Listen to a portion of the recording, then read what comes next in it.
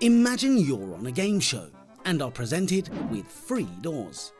Behind 2 of them are goats, but behind one is a big bag of money.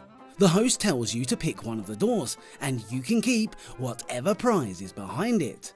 Now I know what you're thinking, I'd really love a goat.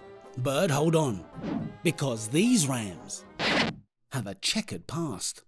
So you decide to play it safe and go for the money instead, and pick a door at random, say door A.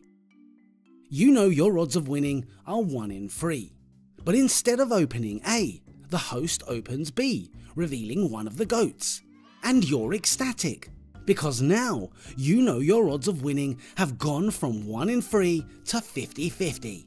The host then gives you a choice: stick with door A or switch to door C. What should you do? Stick or switch?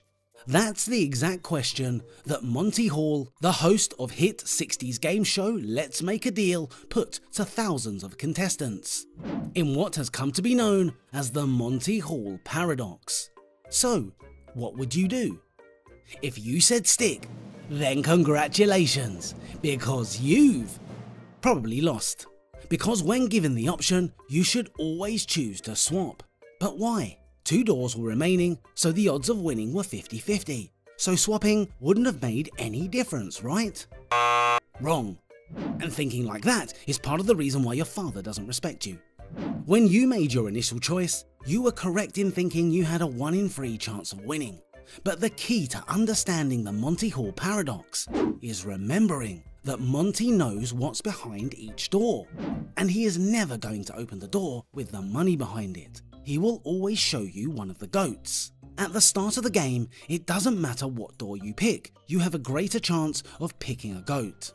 Because you are statistically more likely to have picked one of the goats, and Monty will always reveal one of the goats, means that the odds of finding the money consolidate behind door C. So by understanding the odds and knowing the rules of the game, you can improve your chance of winning.